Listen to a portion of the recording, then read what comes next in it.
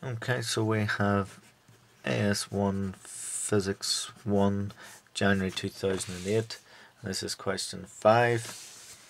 It's only part A of this because part B went on to something which we don't really need to worry about now, the drift speed.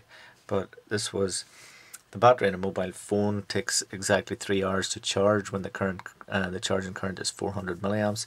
Calculate the charge which is transferred to the battery in this time.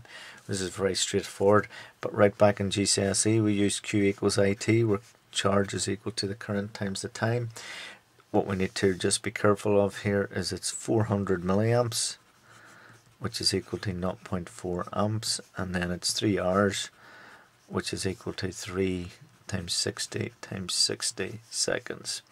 So the total charge is equal to 0.4 times 3 times 60 times 60, and when we multiply that all together we get 4320 coulombs. So it's 4,320 coulombs is the charge.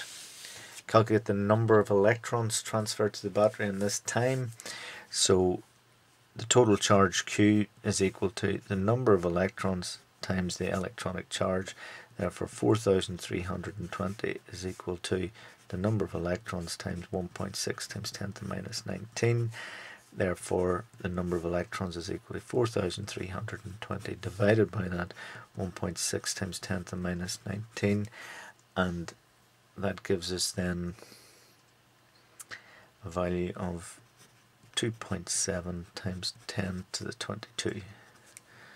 So 2.7 times 10 to the 22 is the number of electrons transferred in that short period of time.